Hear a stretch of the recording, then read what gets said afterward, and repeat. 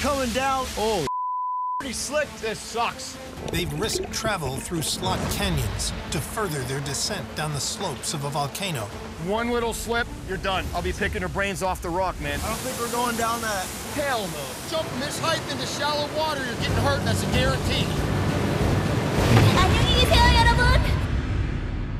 And stretches for over 500 miles. Seismic activity in the region has carved deep gorges in the steep terrain, which regularly flood from heavy rains. This jungle changes constantly. Rain, no rain, sun, wind, now temperatures dropped.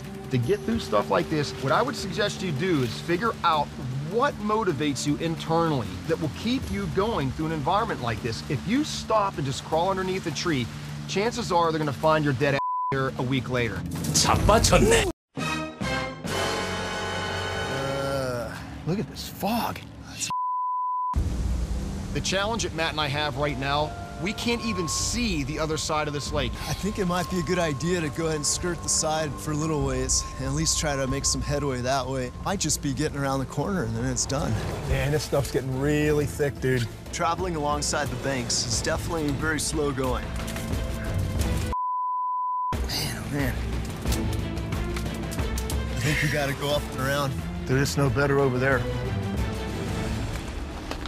Matt, let's just stop. This is turning into a train wreck. We are falling into the biggest trap people navigate all the time, and we're following terrain.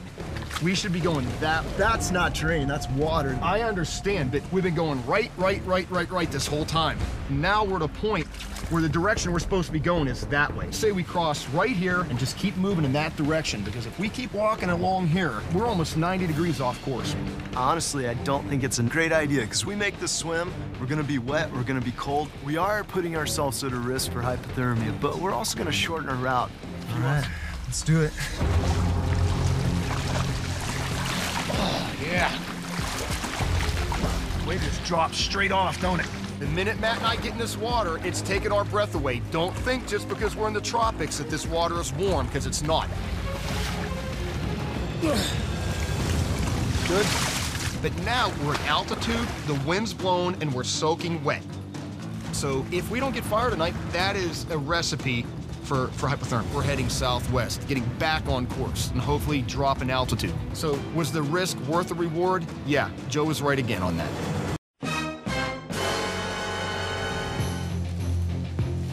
Hey, check it out. Looks like a pretty heavy-use game trail right there. I think you're right. Hey, Matt, look at this. On many Caribbean islands, the locals dug pitfall traps along game trails to capture invasive feral pigs for food. Yeah, I've got some pretty heavy tracks right here. They're really fresh. Oh, yeah, that's real fresh. Definitely been feeding in this area. Dude, I want to throw an idea out there to you. Why don't we shelter early, try to get a fire going, and hunt? I'm totally down for that. We've been out here and haven't gotten much protein at all. The ideal thing about this shelter design mostly is its location. It's opened up to the sun so we can try some things out and just soak up that beautiful vitamin D.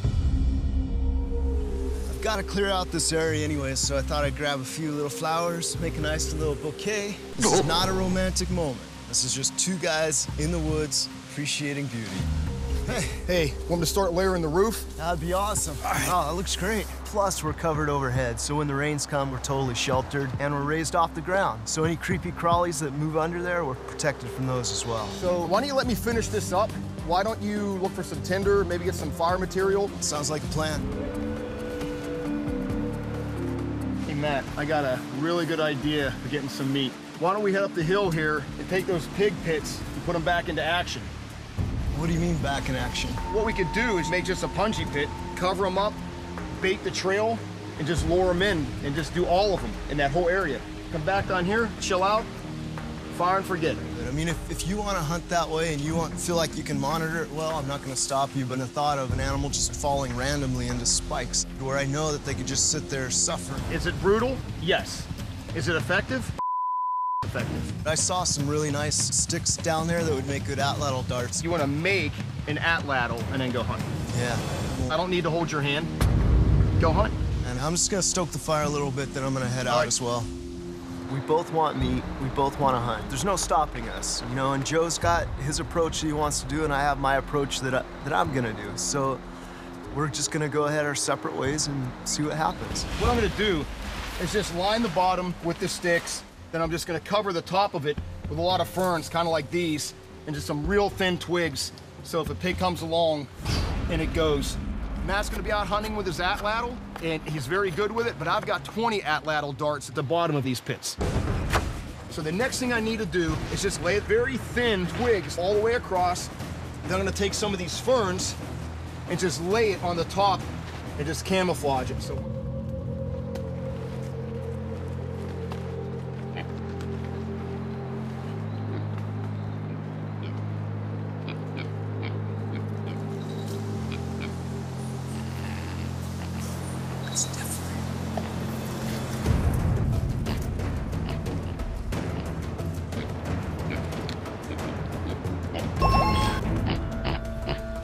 I see one, and it's out in the open.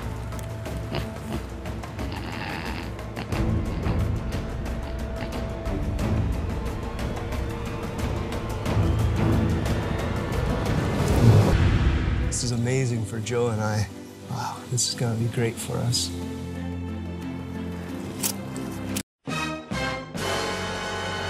Oh man, take a look through there. Oh boy, that's dropping off pretty quick. I mean, it just went. It's a proper slot canyon. Slot canyons, you never know how far they go. It could end in a big waterfall like our last one. Right. Or it could go all the way through and it might open up. But I think it's worth investigating a little bit farther. All right, let's check it out. Why don't I go ahead and go first? Just stay up here if I need your help up. Roger. If we just jump down there foolishly, both of us, and we can't get back out, it means we're gonna be stuck in a big section of Slot Canyon. And we're dead. That's making sure that we can get out the other end, because where we're at right now, that's about all we can do.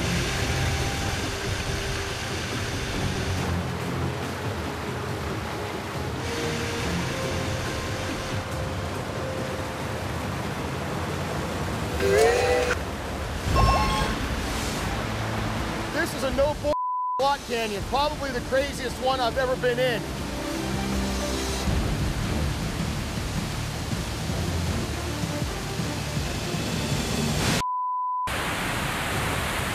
Really? Lo and behold, there's a waterfall. Another one. Wow, hold on, let's think about this for a minute. There's no climbing out of here, man. I'm trying to find a way that we can just get up and around, but that's not gonna happen. You can see it already opens up right there. You jump from this height into shallow water, you're getting hurt for sure. That's a guarantee. We're gonna have to be really careful. Could still be a stick sticking up down. 너희들도 곧 이렇게 될 거다. Oh, I'm trying to hit right where the water's starting to foam up, because that's probably the deepest spot.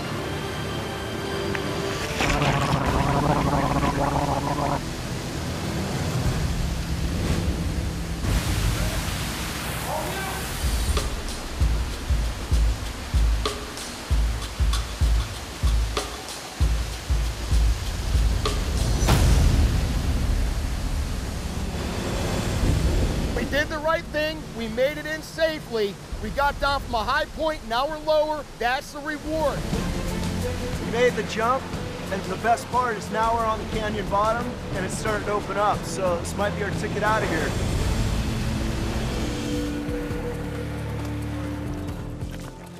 Matt, this is the first bamboo we've seen since we've been here. Yeah. And I see some coconut trees too. Vegetation's definitely changing right here, man. That's a good sign. Joe, you hear that? Surf or wind?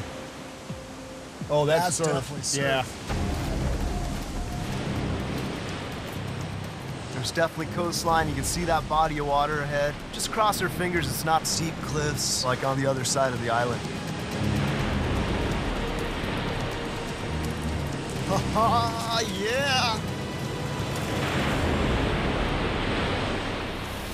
Not much of a beach, but it's a beach. Matt and I have been looking for this beach for a long time, and we're still not at the finish line. But the bottom line is, we've got to stay in the fight.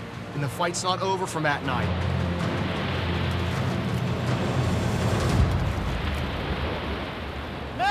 There's a boat right there! Hey! Hey! Woo! Come here! Hey, he sees us. Dude, he's coming in. Think we're good? Yeah, he's coming in.